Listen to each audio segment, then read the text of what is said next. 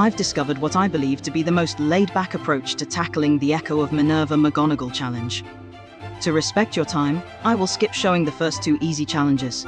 Alright, let's get started. First, wait for the magic gauge to be completely filled up before proceeding. Next, cast the Incarcerous charm once the magic gauge is filled up. Cast the Whiz-Bang's charm directly after using the Incarcerous charm. Whiz-Bang! Hover the cursor over the Transfiguration charm and wait for the right moment to use the spell. Use the Transfiguration charm once you have accumulated enough magic points. Transfiguration spell.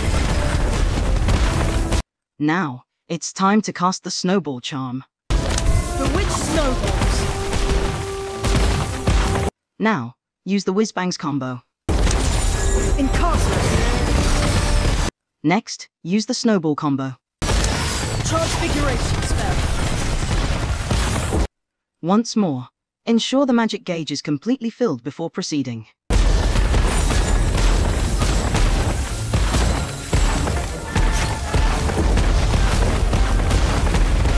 Next, cast the Incarcerous charm once the magic gauge is filled up. Cast the Whiz-Bang's charm directly after using the Incarcerous charm. Whiz-Bang! Hover the cursor over the Transfiguration charm and wait for the right moment to use the spell. Use the Transfiguration charm once you have accumulated enough magic points. Transfiguration spell. Now, use the Whiz-Bang's combo. Incarcerate.